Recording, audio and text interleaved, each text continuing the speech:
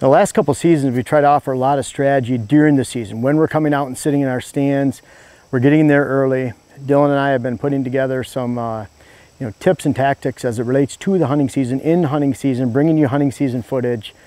And I love that time of year. And the cool thing about this shoot right now, and we're bombing out around today, getting trail cam cards and changing, and we're getting a lot of video shot, is that this is the last shoot before we enter that hunting season time where we're only doing our shoots when we're accessing our stands, in our blinds throughout the entire 3.5 months of the season. So I can't wait for that to happen. But right now, we're just about in the early season. Like I said, this is the last time we're out on the property, moving around, shooting videos like this. And I can't wait to move into the hunting season, but that dictates that this is the actual early season. I mean, this is the early season already in some states, and it's time to get in your stands. And one of the things that going into the early season is things that can last all season long. To me, there's about 5 things that you can do to not only get ready for the early season, but to get ready for the entire hunting season.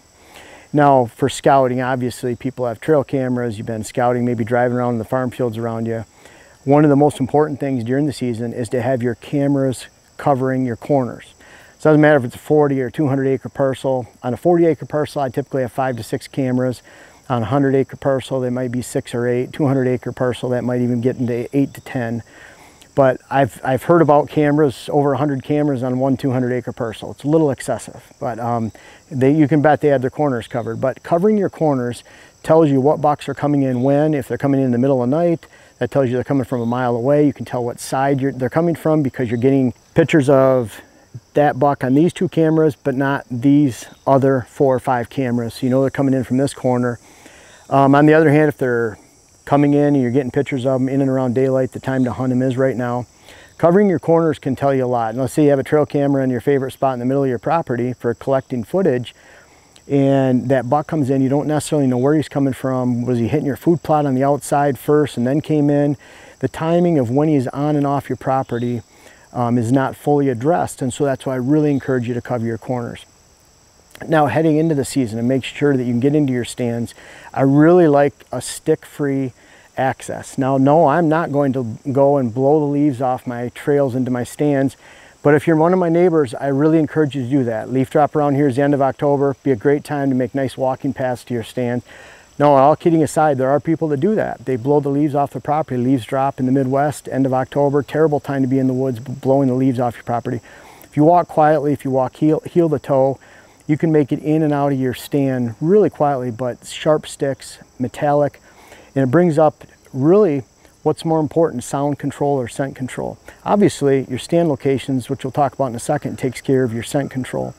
But for your access into your stands, the noise you make going up and down your stands, really how much do you project when you're hunting? You know, think about it, if the deer had a gun, how much quieter would you make your stand locations and access?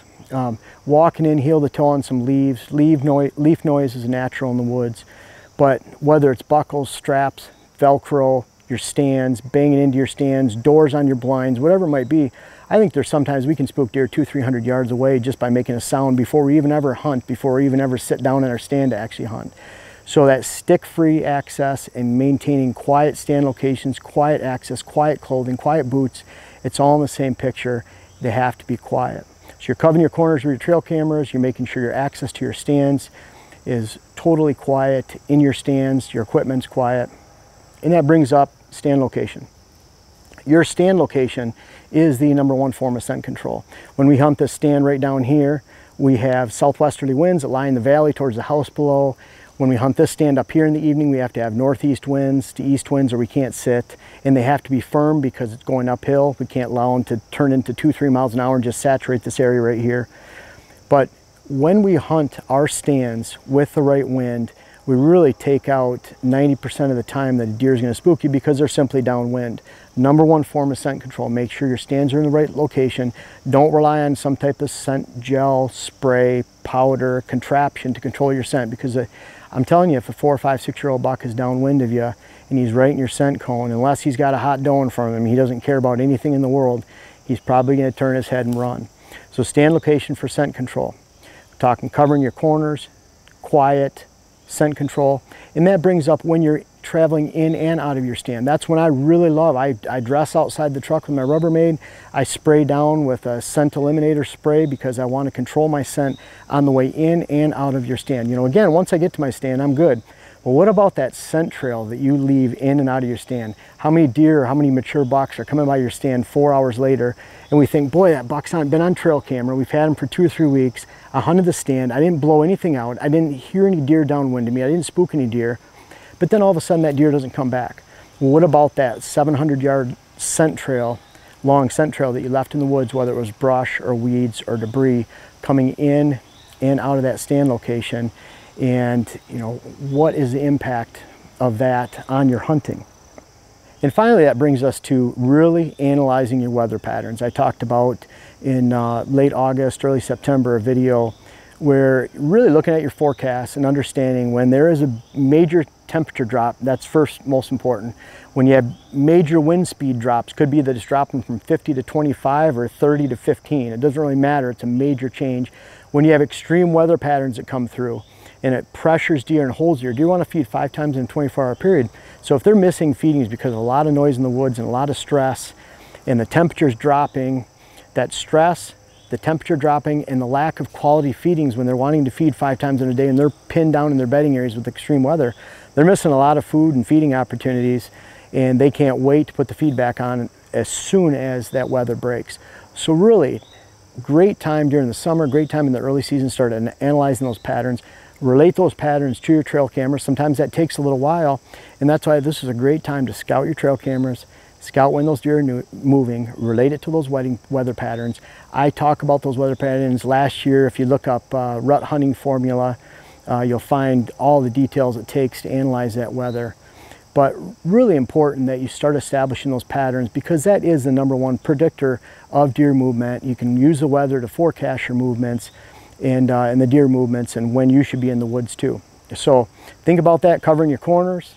Think about getting your stand locations quiet, making sure your stand locations are in an area where the deer are downwind, they're not getting a hold of you. And then also looking and analyzing those weather patterns, making sure you have scent-free access, that all your equipment's quiet. And, you know, of course, outside of shooting and making sure you can hit your target, which is ultimately the most important, these are the hunting steps that I feel that you can take in the early season to not only give you success in the early season, but especially into the October lull, into the rut, and into that late season. And you know, who knows, when you eliminate scent, when you eliminate sound out of the picture, when your stand locations are located appropriately, when you hunt with the weather, you hunt when the deer are moving, guess what? A lot of you won't experience that October lull because you're just not spooking deer. Try these 5 steps, and I think they'll not only help you in the early season, but all season long.